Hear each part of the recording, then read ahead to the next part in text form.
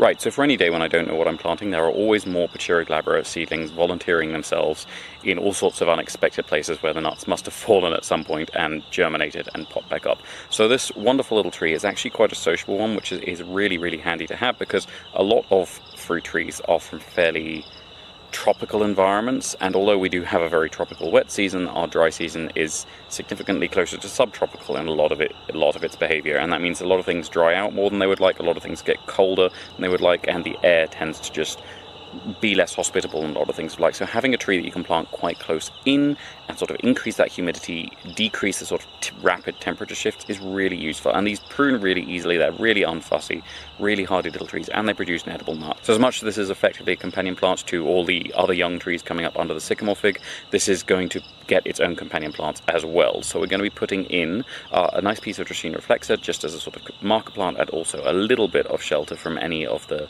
direct light that will be coming in from the east here.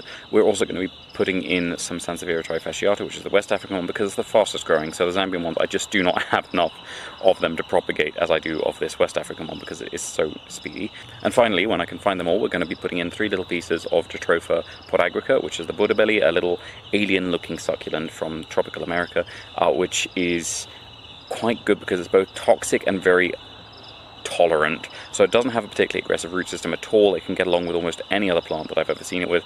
The only issue is sometimes it does start to push against other plants, because it does get quite obese as it ages, hence the Buddha belly sort of name. But it's really easy to transplant when that happens, and it is nice and toxic. So it's a good one to just squeeze into shady spots, or even quite sunny spots, just to add a bit of toxicity without compromising other plantings. Right, so that should be everything for today, so thank you very much for watching. I hope you have enjoyed it, and if you haven't enjoyed it, thank you for watching anyway. Please tune in again tomorrow, because I will be planting something different. I do have an idea, but we'll see if it pans out.